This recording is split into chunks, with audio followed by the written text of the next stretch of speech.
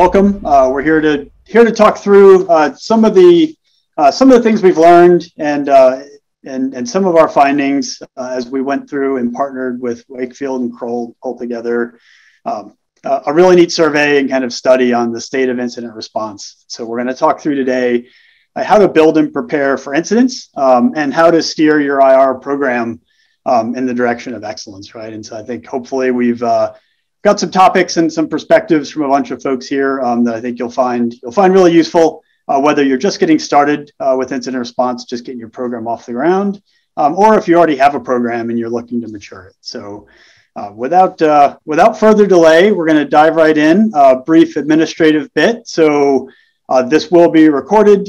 We're going to try to get to some questions if we can as we go through here. And so please, if you do have questions, drop them into the chat.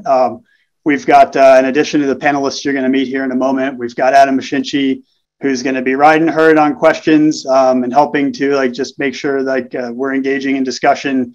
And if there are things we're able to pull out and kind of talk about, dive deeper into as we go through, we'll do our best to do that. So, please let Adam know, have free discussion, and the things that we don't get through, we'll do our best to address afterwards, either in writing or directly via follow-up. So going to move right on, and we're going to introduce our illustrious panel. I'm Keith Buchanan. I'm just going to try to shepherd us through a small number of topics. Again, largely guided by the questions, you send in ahead of time, things we learned through the survey, and then the stuff that comes up during the discussion. Want to allow each of our experts here to introduce themselves. So Greg, I'll start with you, and I just asked that each of you just tell us a little bit about who you are, but in particular, I think it would be really helpful for our guests to understand how you work within your organization and your role in the context of incident response in particular. Yeah. Thanks for having me. I'm Greg Bailey, Director of Incident Handling. Also happen to be a SANS instructor. So a recovering red teamer, if you will. So I currently, when we work with our customers, especially when it comes to incident response, one of the first things we do is ask them, hey, if something bad happens, what do you do? Right. And so we kick off that conversation with them because honestly, stuff comes up for us. We see things in their environment and we need to know what to do. Right. So that's what we do. And in the context of incident response, we do it every day, pretty much all day. So that's what I do. And that's how kind of we're involved with our customers' incident response strategies, if you will. That's awesome. Thank you so much. Adam, so, protecting Red Canary's customers by protecting Red Canary, talk to us. That's the tagline. Yeah, so I'm Adam Mathis. I run our InfoSec department. And so in the context of incident response, we are both the custodians of the information security policies to include incident management, as well as active participants in response activities for operational and security incidents, trying to keep everybody safe. So that's me. Awesome. Thank you so much. Mm-hmm. Mark, keeping our shared customers safe by helping them respond to the worst of the worst. Tell us what you do, Mark. What would you say you do here? That's right. We're trying to keep it all together. My world is steeped in incident response and investigations over the last 20 years. I think I cut my teeth over 20 years ago on what was then the largest credit card breach at the time, and have found myself in all sorts of fun scenarios around the world. Today, I help lead our incident response team that's responsible for ongoing response work for our managed and long-term clients, and have had the pleasure of working with Keith and the Red Canary team the last several years as well, and hopefully have a little insight and anecdotes to share along the way that might be beneficial. That's awesome. Thank you. Yeah, really appreciate that. Thank you for your partnership. And so I would say before we move on, we've got just such a unique cross section of folks and experiences, and each of these gentlemen working in incident response, day in, day out, but albeit in different ways. So really hopeful that aim, like that guides our discussion and lends to some unique perspectives for you all. So diving right in. So this, we commissioned a study through Wakefield. So we went out and we surveyed, hundreds of security practitioners, and we're really interested in getting our heads wrapped around, like, how do people think about IR? Do they think about IR at all, like incident response from an organizational perspective? And then, what are the areas in there where like they feel really strong, they feel like they've got room to improve?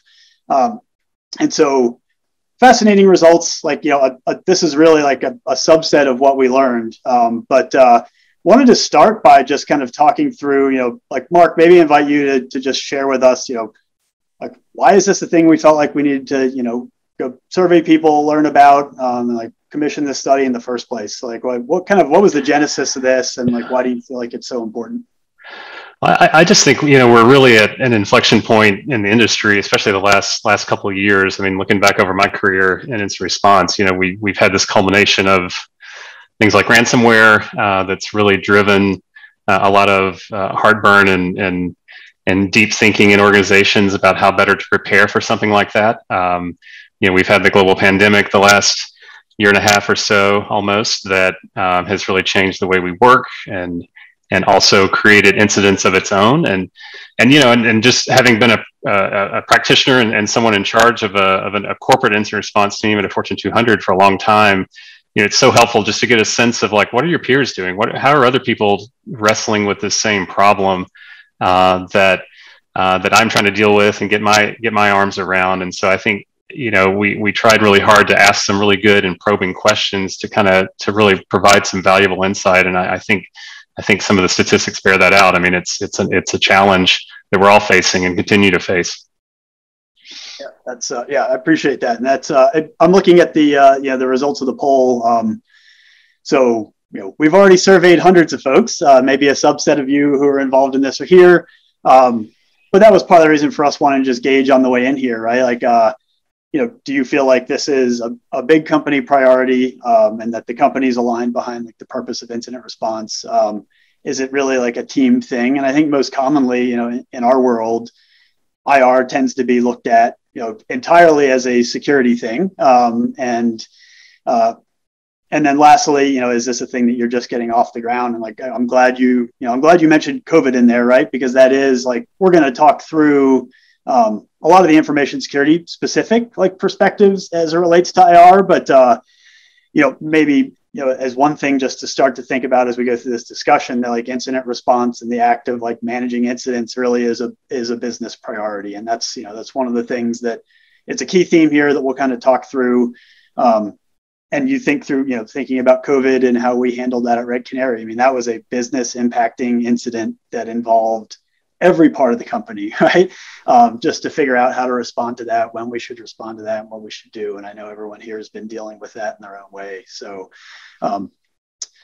yeah, the numbers are up here, right? And like these things that we pulled out were ones that we thought were really like uniquely suited to kind of digging in and talking about when we kind of frame like what IR is and why it's important, and then kind of move through to how you build and mature a program.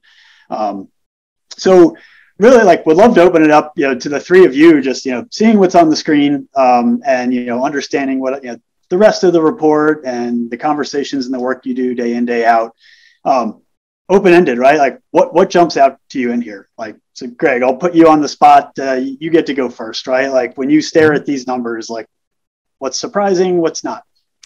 I don't know if any of it's surprising, and I think it's reflected in the poll that we've done here too.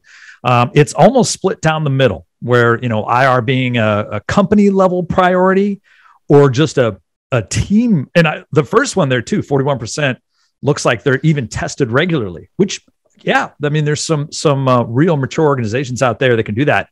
And then on the flip side, right, you have team level priority. But they're only used or understood in isolation, right? And to me, that's feels like the norm, or at least from my experience. And so it kind of matches our own, that, less than half of organizations are unable to contain a threat in less than an hour after that initial compromise. And the first thing that pops into my head is, man, that could be too late. That could just be too late. And, I know in the past we've talked about this concept of like moving laterally, right? How quickly does a threat actor move laterally in an organization? And it's right there, right? Under 2 hours or something like that. It's probably gotten faster nowadays, but we know ransomware moves incredibly fast. And so that's frightening to me. That's the first kind of statistic that frightens me. And I think that's why when we sit down and we talk to our customers, and again, like right off the bat, we'll say, what do we do? What do we do when we see an incident like this that you need to get contacted for?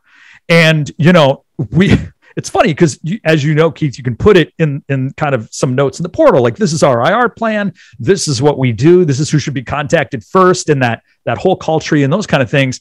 But every once in a while, we'll see one that just says, run,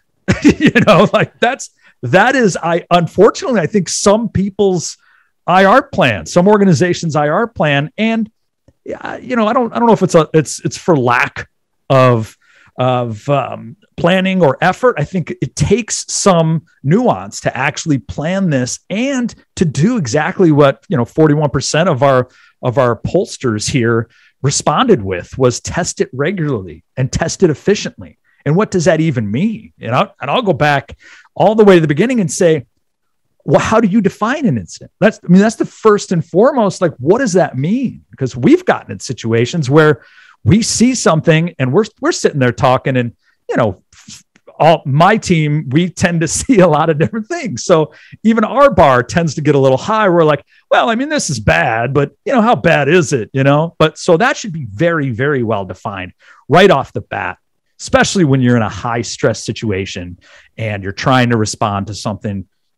Take the human out of it and just kind of go, okay, this is exactly what an incident is. And honestly, erring on the side of caution, I don't think anybody's going to be too upset, right, if they get that call or that page that didn't turn out to be too bad, right? I'd rather err on that side of caution. So a little long-winded answer, but that 46% makes sense, stands out.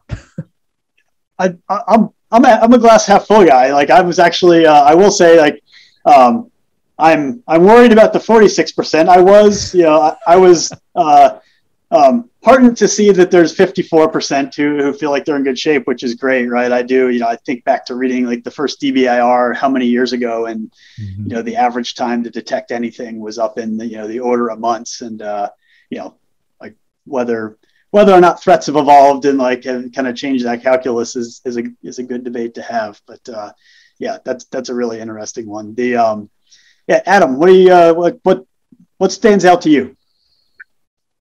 All of them. Definitely the first one, the inability to contain a threat in less than an hour after initial compromise. I'm surprised that so many can. Honestly, I would wonder how many of them could detect the compromise within an hour and actually put together a response.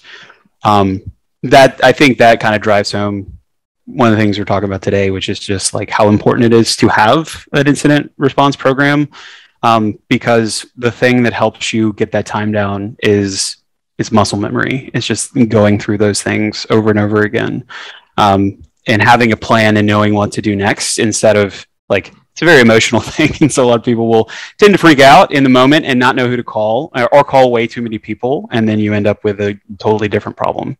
But that one stood out to me as well. Appreciate that. Mark, how about you?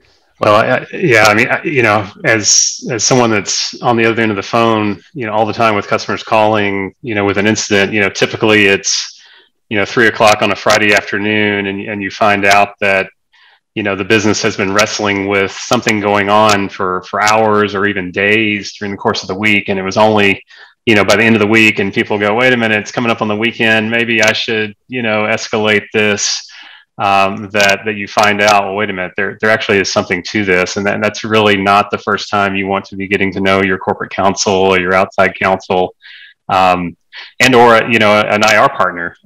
So figuring out, as you said, Greg, when do you have an actual incident? And as practitioners, we confuse that word incident a lot, I think, because that can mean a lot of things. It can be an event in your SIM or in your EDR, or it's truly like, hey, this means we've escalated this to a team or to the next level in our organization. And so thinking about what that means when you pick up the phone and how quickly you do that. I've been privileged to sit inside of incidents at other security companies at places all around the world. And I think, I've seen great teams with great resources and they found something interesting quickly. They were on top of it to identify it and even escalate it, but they weren't quite sure how to get it fully contained and remediated. And, by the next morning they were ransomed, or, maybe the data was there, the alert was there, but they just weren't quite certain that it was a problem. Maybe they overlooked it. There's so many different ways you can think about, that issue, but just being prepared and thinking about the what ifs of how this goes along. And I think the statistics bear that out. We're inundated with alerts. We've got a lot to pay attention to. How do you find that signal in the noise? How do you trust that you've got something, and when to bubble that up? And as it's been the case my entire career, that's a huge challenge and continues to be. I think the fortunate thing now is, business leaders, your legal team, your HR, your C-suite, the idea of incident response, the idea of what we do has become something that's much more known. It's visible. There's resources out there. So you don't have to just be the technical person that's, trying to get the attention of the business. There's some awareness to this, and then it's just a matter of bringing that together. Yeah, that's awesome perspective. I appreciate that. And you mentioned, I do want to take, there was one question that came through, and I know we've got a number of them. But one I think that's really relevant, because I think, Mark, you just kind of alluded to it, which is like, how do you know you have an incident in the first place? And I remember we were kind of looking at these, these numbers early on, those left two numbers, right? Like being able to contain these things, but like looking at the middle number, right? Which is that, just the number of alerts that folks deal with every day. Like first there is the act of just figuring out which of those 100 things, like, is the one that you need to stop and deal with. And then understanding, what do you call that thing? How do you prioritize when there are multiple? So I think even just kind of taking a second and just defining what an incident is worthwhile. And so like I kind of always I always steal from PagerDuty, who I feel like has like really great documentation, but it's we kind of tend to think of it as an unplanned disruption, right? Something that negatively affects the business or customers. And so as we kind of led in with, like, they're not all security related. You can have privacy incidents, you can have financial incidents, you can have human resources incidents. So maybe we'll transition through and just, again, kind of like, would love to keep that in mind as we go through. And, we tend to be, we're InfoSec practitioners here by and large, but, we all deal with in a variety of ways, like incidents of all types, right? So it's an interesting thought experiment to go through and just think about how you define that and like what names you give to things in the first place. Words matter. Yeah, words matter. So transitioning, right? We wanted to, one of the things we really wanted to spend some time on is like, what are the key components of a really like a high functioning IR program, right? And then, we'll kind of get into, as we go, like, how do you take the first steps towards building that? And like, what should you look at as you mature? But want to start by just kind of thinking, looking at this model and just trying to get our heads wrapped around, you have policy, really high level, you have planning, right? So that is like, what are we going to do when there is an incident? And then you've got, your procedures, right? Like, and those are sometimes like more specific to an incident or a class of incident.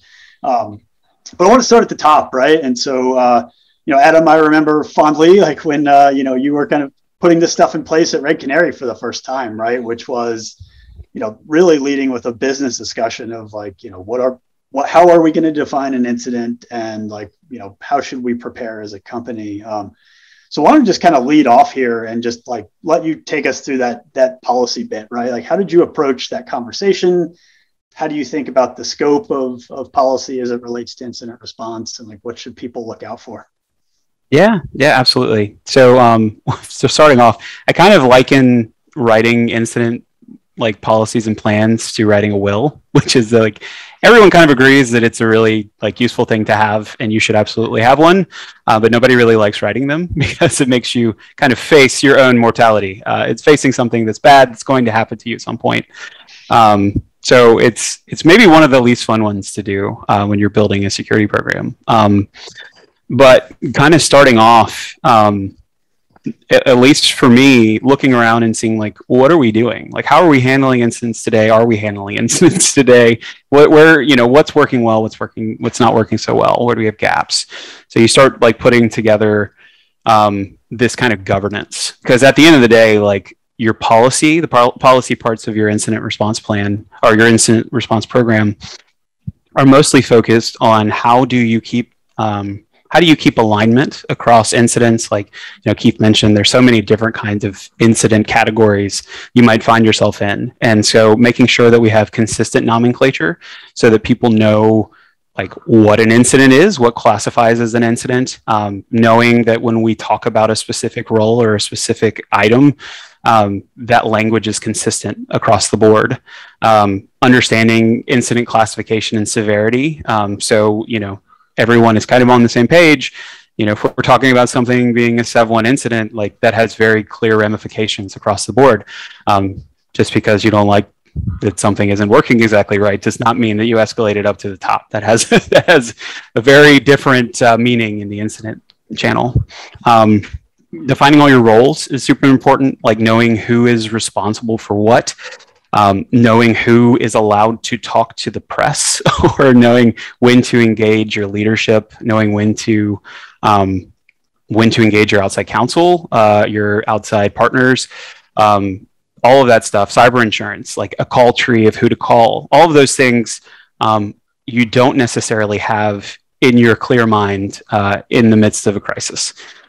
So having this policy means that when you get into the operational planning, you have some guidelines and some guardrails to say like, hey, these are all of the components that you need to be planning for.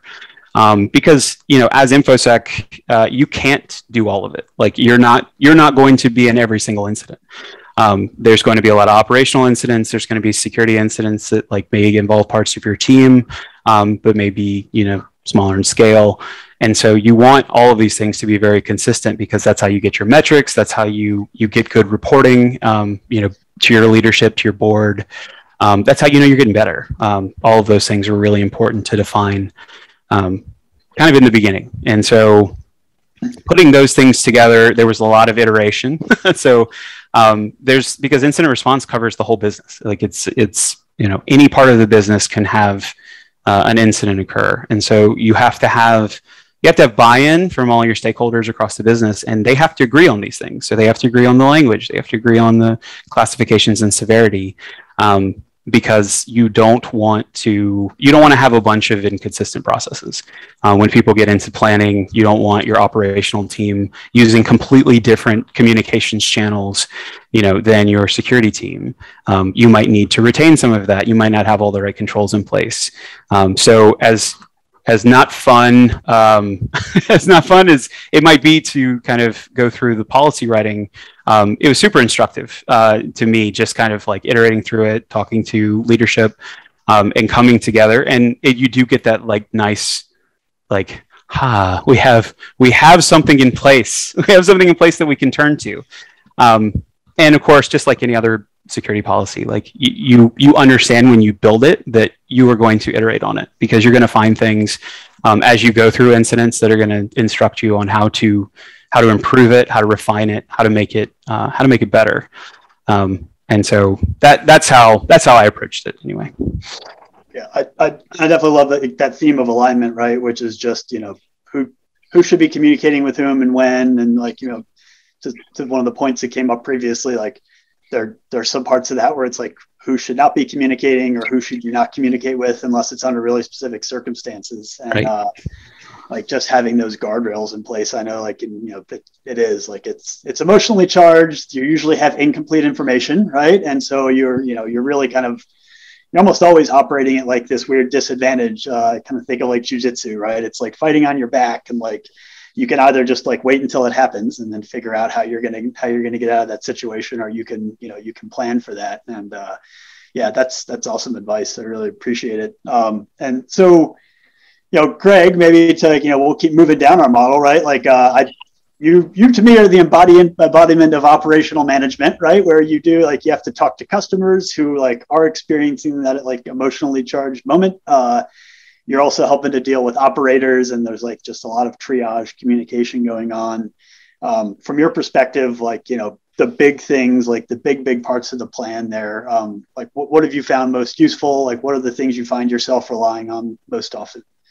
Yeah. I think just to go back to and reiterate how important it is to have that leadership buy-in, right? To know that, okay, not only are we going to get these policies in place, but we're also going to, hopefully get the resources that we need to then put this into operation, right? So, and what does that mean then to put this thing into operations, right? Well, a couple of different things, right? The first thing is that the people aspect of it is obviously the hardest part.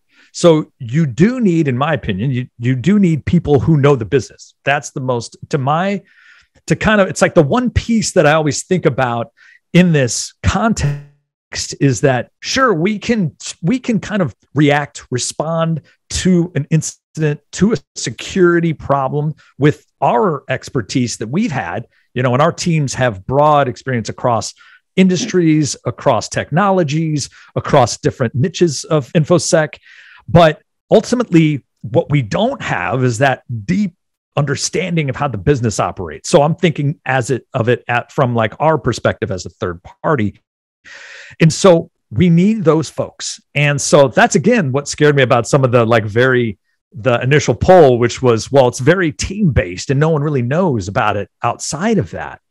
And so having the people aspect of it, I think is important. And when I've done this in the past too, not just as like a third party, but as a client, as a large financial institution, to say, we need to walk through an incident, right? And it wasn't a very niche type of incident. It was just like, hey, what would happen if this part of the business was compromised? And it kicked off a whole lot of areas that we didn't think of. When we had HR there, we had legal in the room. We had the network ops folks. We had the infrastructure ops folks. We had the cloud ops folks in. And so once you get all those people in the room, it can also get very complicated. So all of a sudden, everybody has a piece or is impacted in a way that maybe we didn't understand. So I think having that discussion and making sure that we understand who's impacted and then what processes we can put in place.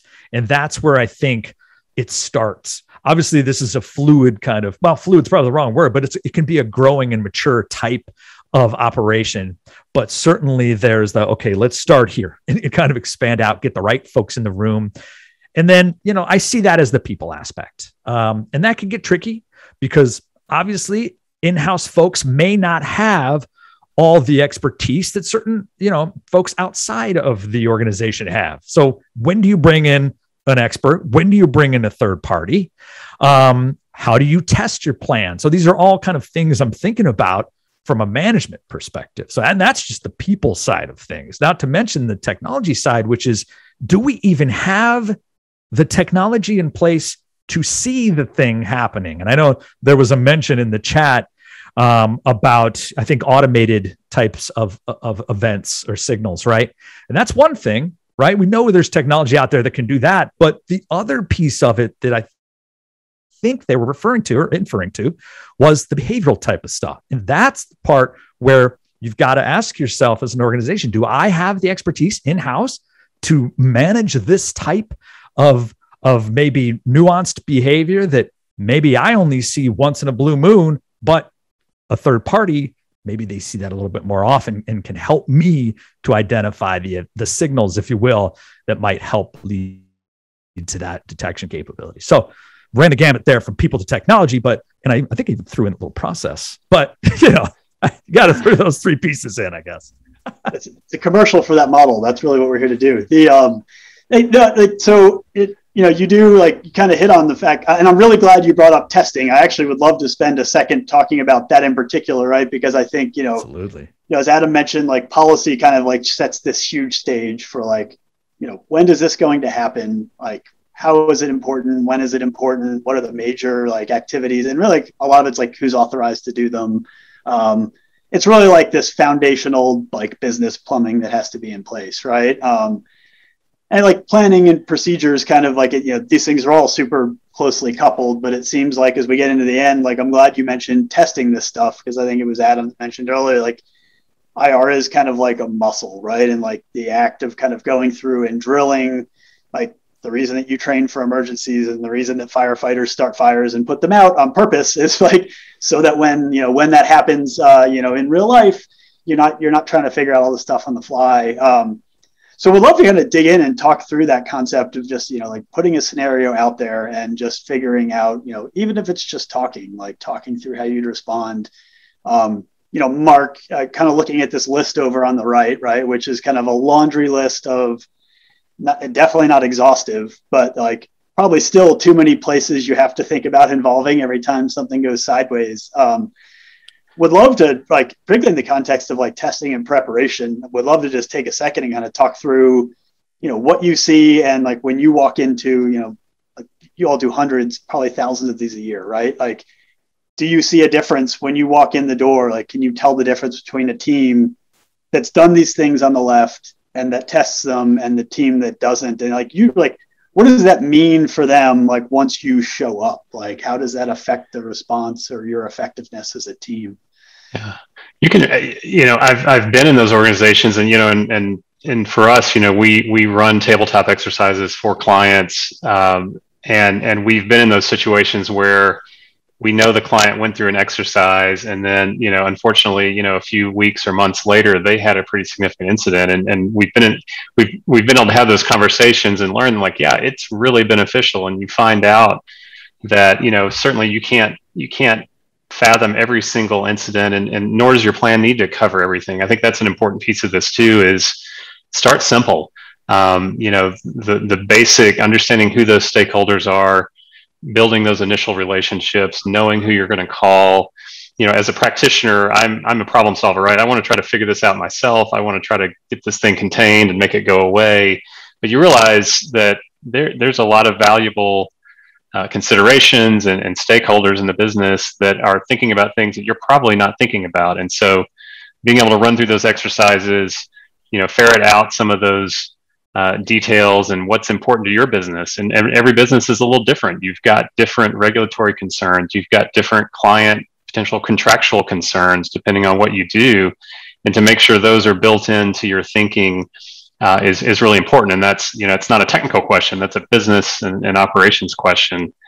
And, pulling all that together and going through that in a scenario is tremendously invaluable. If you haven't had the opportunity to do that, I would highly encourage you to seek that out and find a way to do that. Even if you just have to do it internally and build out your own scenarios, that's great. Or bring in somebody to help that's done it a lot.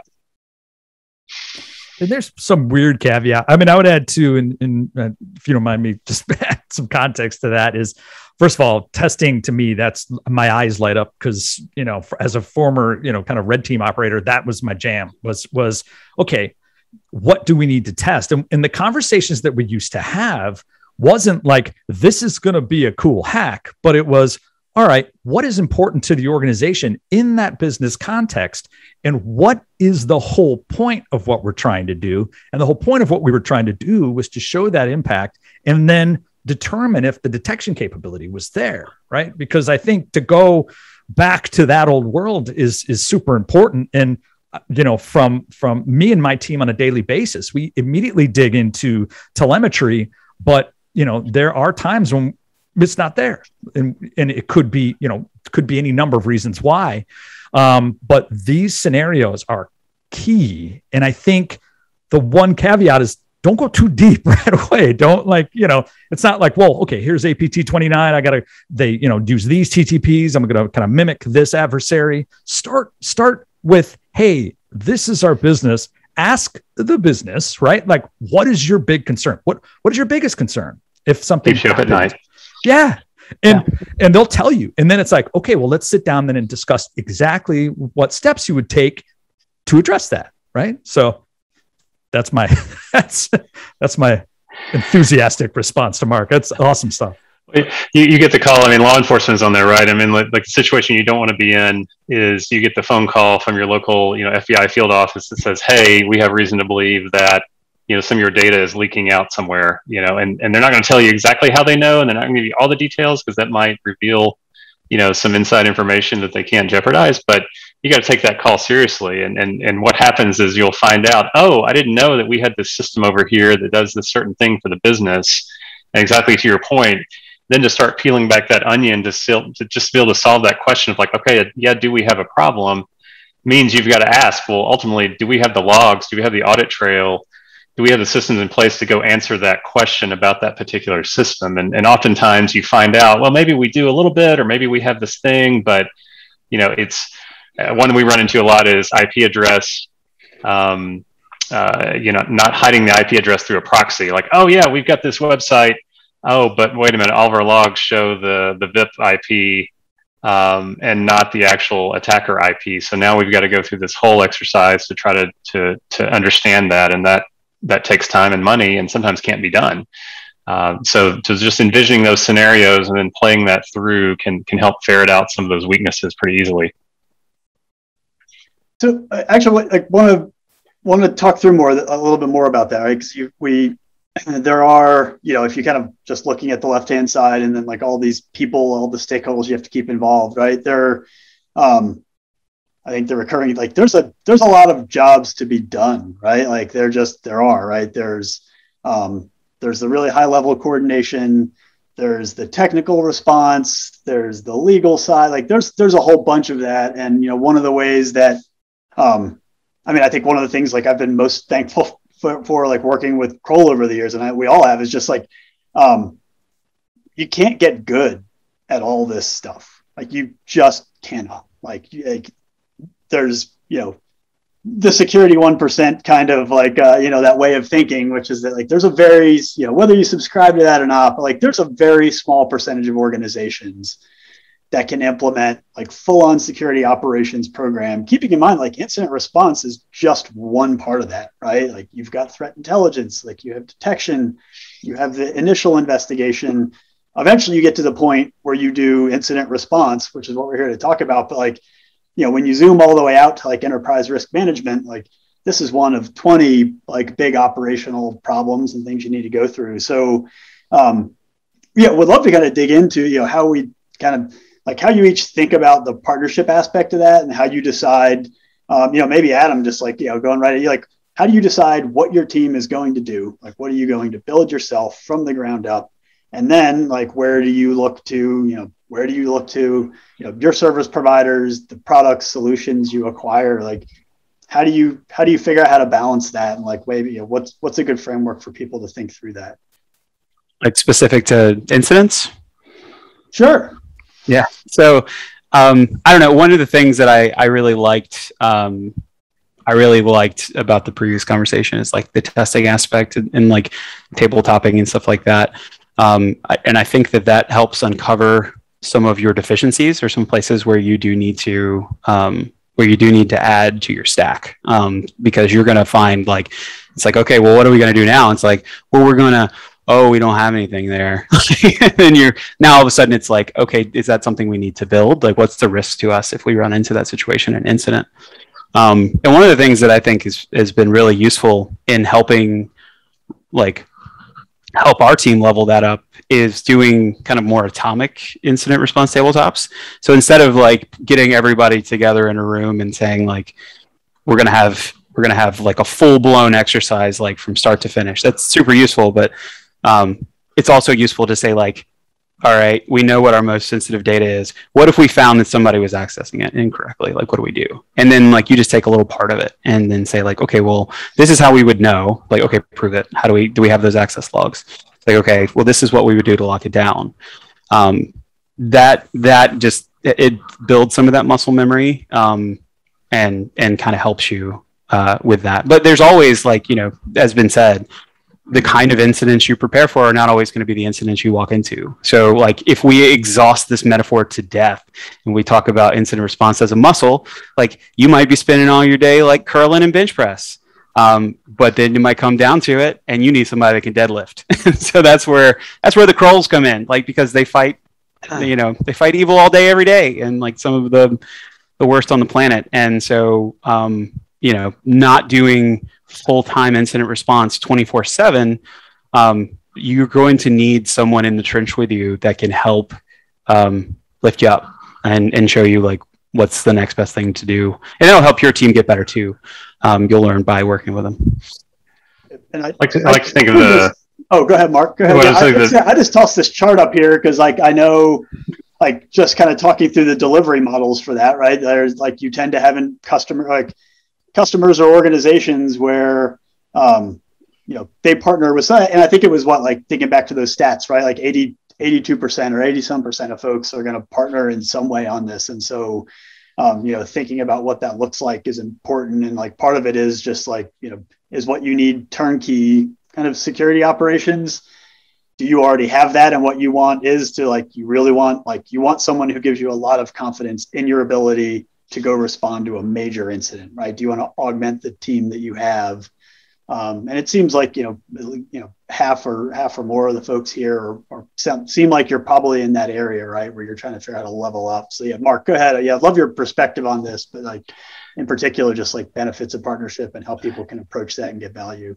Yeah, I mean, I like to think of it as sort of the medical analogy for me is, you know, I have a good friend that's a head of trauma surgery at the local hospital, right? And so there's the kind of wounds that would happen to me that's like, you know what, I'm not going to try to patch this up myself. I'm going to pick up the phone and call the surgeon and go show up at the emergency room. And maybe there's something that's less serious that, you know, I've got an in-house doctor, or my sister-in-law is a nurse, or I've got certain things I can take care of myself, but I still know, you know, at some point I'm probably not going to have the in-house expertise to take care of that myself. And where is that point for our organization?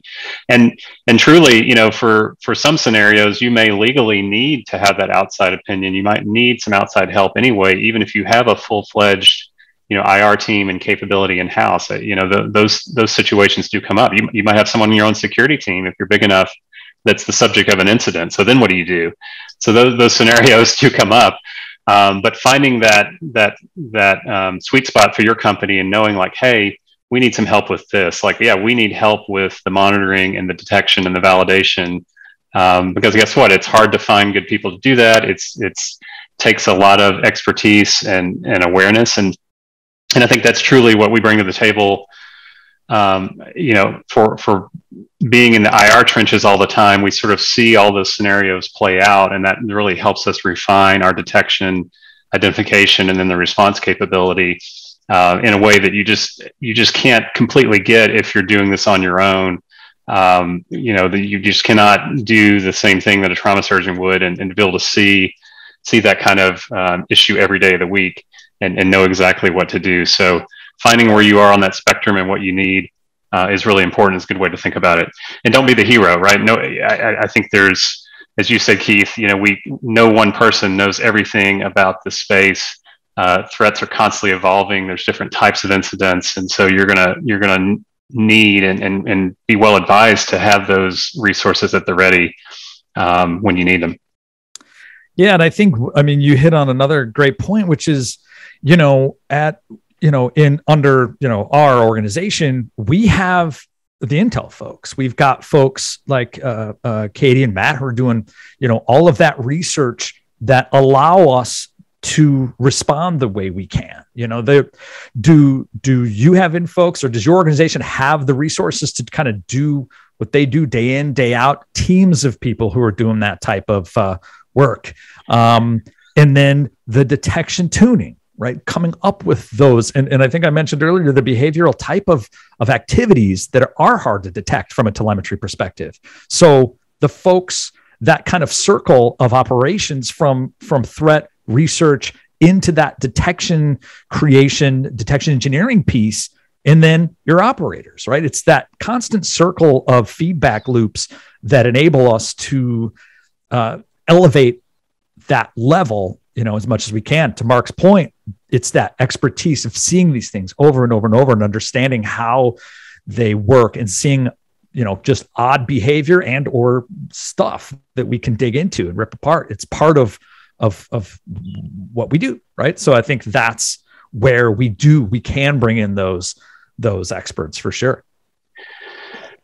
There was a question about playbooks, I think, in the chat. I mean, I think, that's a great example of, your mileage may vary based on your company, but, thinking about one good way to think about it might be looking at, if you have a disaster recovery plan, if you've already identified in your company, like what are the important pieces of your business, what are the most important systems, a lot of times those may follow that those could also be significant in the event of an incident. And so start to think about what would you do, who are the stakeholders for this particular system or this particular environment, and begin to put those basic flows in place to say, what do we do if we had an issue with the system? Who do we call? And those can be good ways to start. You might already have those resources in your organization outside of security. Yeah, I was actually just keying in on that same question. I kind of flipped over here because I think, would love to spend the 10 or so minutes we have left just kind of digging into like some of these specifics. So I think that's where, so playbooks, right? Like we spent a whole bunch of time telling people to like do plans and write things down. And then we turned around and we told them that like the incidents you plan for are not necessarily the incidents you're going to walk into.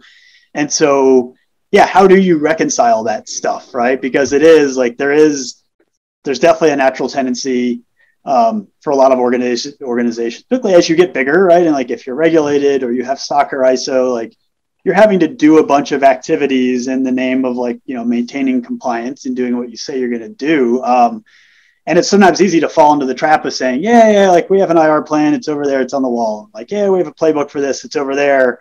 But then the thing happens, right? So like, I don't know, so I've always been fascinated by our internal incident response process, right? Because like it's pretty well aligned with how we communicate. But I would love for like your perspective and just like how do you do that, right? So how do you reconcile the fact that like you do have to plan for a bunch of things and you have to do a bunch of structured stuff, but like the incident that you walk into tomorrow, like I'd say call it 50% chance it's one that you don't have a playbook for. Like how do you implement that in a way that like ensures that the team's not blocked and everyone's not just like navel gazing, but like you all feel confident that you're moving in the right direction? Like how do you do that, Red Canary?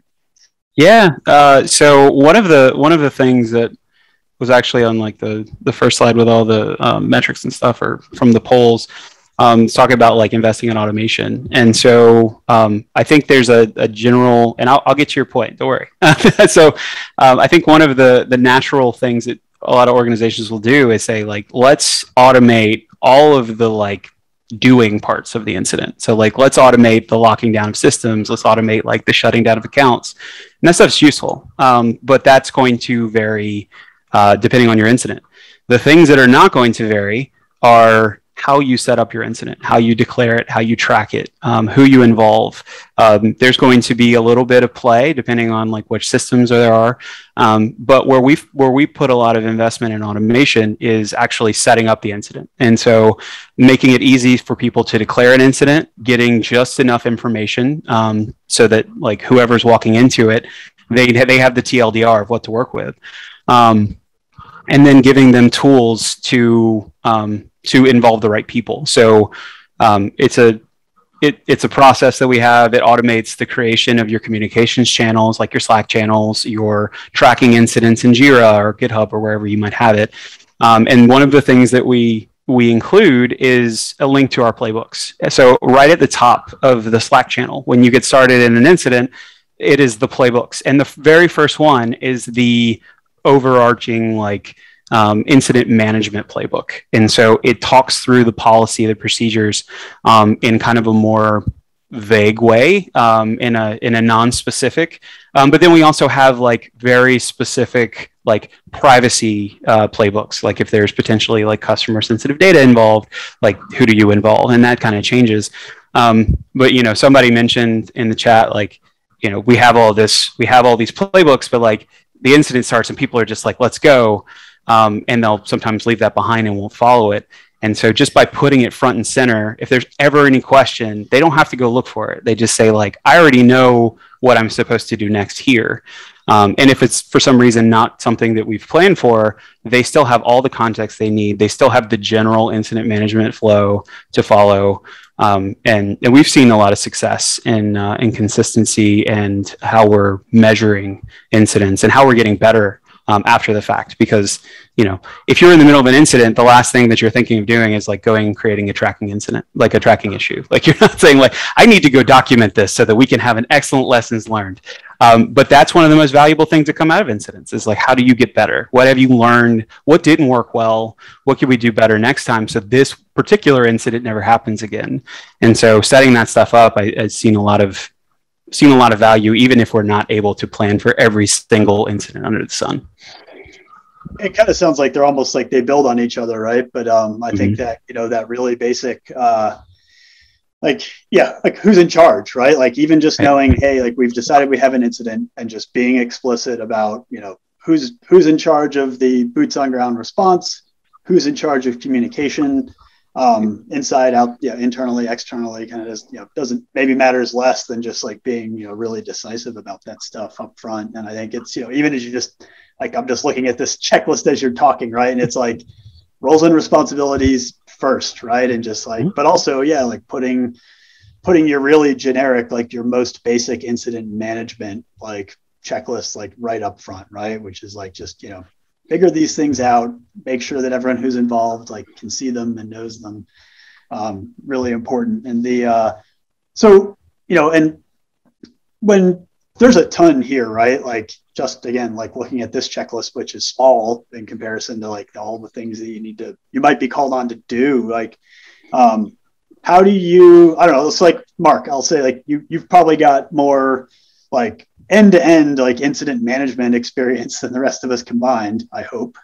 So you know, what are the things, like if you got to pick one or two things like right here that you would recommend people, like where do you see people get the most mileage? When you walk into an organization, they've had a major incident, you show up, like if there's just one or two of the things here that like everything goes much smoother, if those are like in place and buttoned up, like what are they? Like how do people go about doing it? Wow. Yeah. And two or three things come to mind. I mean, the simple thing is, you know, I think roles and responsibilities. So companies that know, as you were kind of alluding to, like who does the buck stop with? Who's going to be the decision maker when things hit the fan? You know, is that your inside counsel? Is that your COO? Is that your CFO? Is that your CISO? You know, who in the organization has that responsibility? You know, the organizations that are trying to figure that out in the middle of an incident, you end up with a lot of mixed messages. You're going in different directions, and that makes things difficult. So at the management level, I think that's key. You know, from a planning perspective, you know, knowing your logs, right? So as technologists, you know, when we come in and you're like, hey, we've got an incident involving our Exchange server. Okay, well, let's see. Do you have logs? Do you have retention of that? Do you know where those exist? Are they in your SIM? Are they here? Do you have EDR? Where, you know, what is that cover? Does that cover your entire environment? You know, all those kind of just basic questions. You know, years ago, I always said, like, back before SIM was much of the thing, it's just like, just have the logs, just turn them on. Like, even if you don't look at them, turn them on so that we have something to go on. And I think there's probably still a little bit of truth to that, that having that information is going to help the investigation. And I think the third thing I would just say is for practitioners and folks at all levels is don't speculate. You know, the worst thing that really can derail an incident response is the one person who decides that they're you know, have got something figured out, or you know, that you see one technical thing, and instead of just reporting the facts, it's colored with a lot of, oh man, I think the sky is falling. I think it's this group or that group, or we're being attacked by this. And it's all speculation, and that just will throw off, you know, the entire investigation. And so really stick to the facts. If you're going to speculate about something, make sure it's very clear that, hey, I'm just speculating here for the heck of it. But, stick to the facts, know who's in charge, and know your data sources, I think would be the three most key things I've seen over the years. Yeah, that's awesome. Yeah, and really the, on the one hand, we say be decisive. On the other hand, it's like, yeah, you definitely don't want to, assumptions can lead you down a dark place, right? And like, that's not where you want to end up.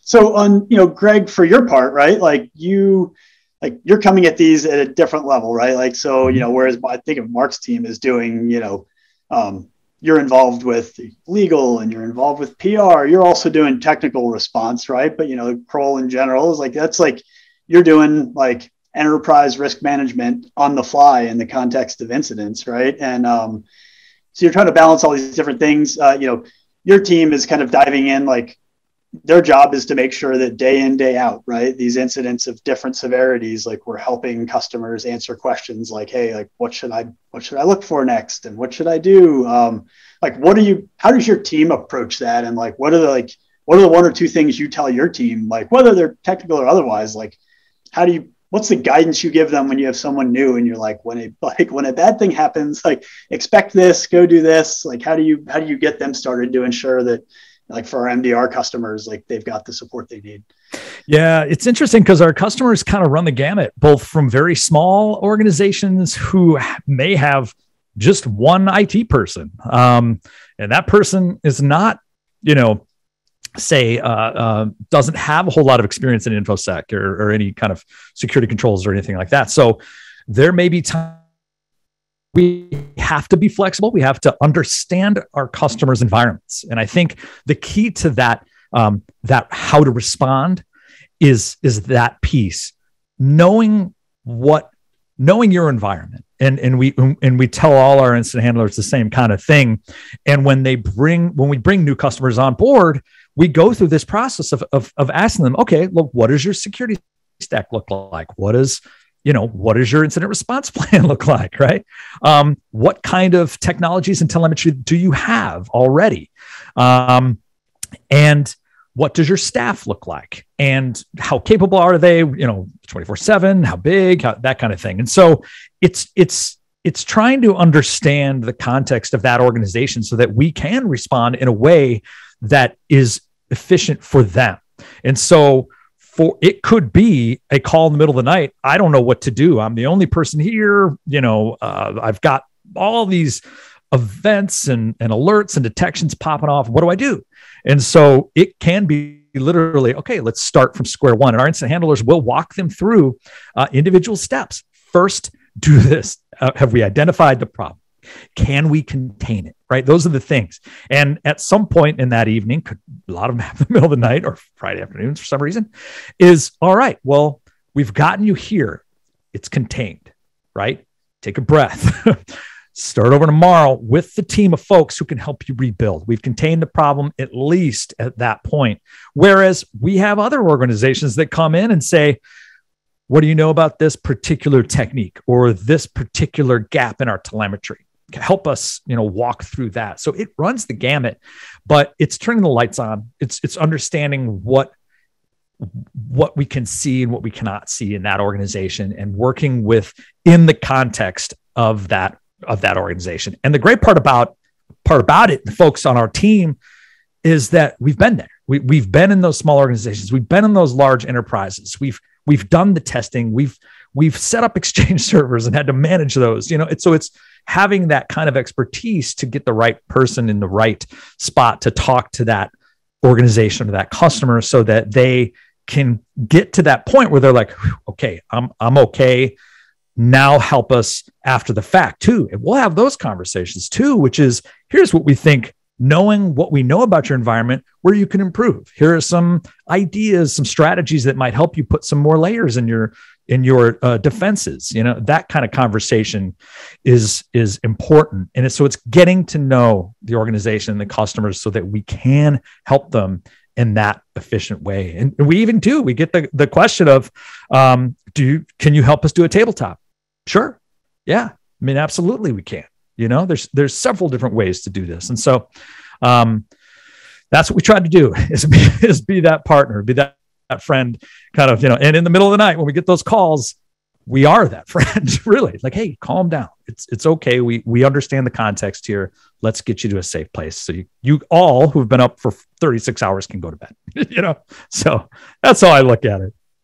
Yeah, I love it. I appreciate that. And maybe we're at time, and I want to be respectful of y'all's time because you've got things like incidents of different types. I'm sure that you need to go respond to here in the near future. But I do, like maybe just to kind of to bring this home and like even just getting back to the beginning, which is that this really is starting with policy, right? Like this is very much incident response it's a business level activity, and it impacts cybersecurity, but it can impact lots of other things. And I love that thread of just like really leading with understanding, what does this organization exist to do, right? Like each of your customers, some like are internal or they're external, and like they all have different shapes, but like I think the thing that most of them have in common is that like none of them are selling cybersecurity, or very few of them are selling cybersecurity as a feature of their business to their end customers, right? And so like they are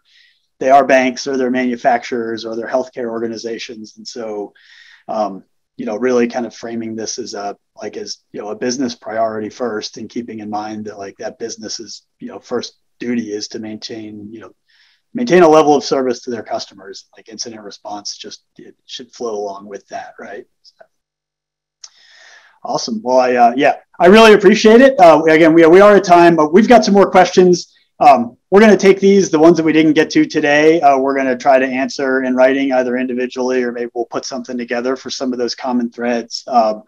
Wanted to take one last moment just to say a huge thank you, Adam, Greg, Mark.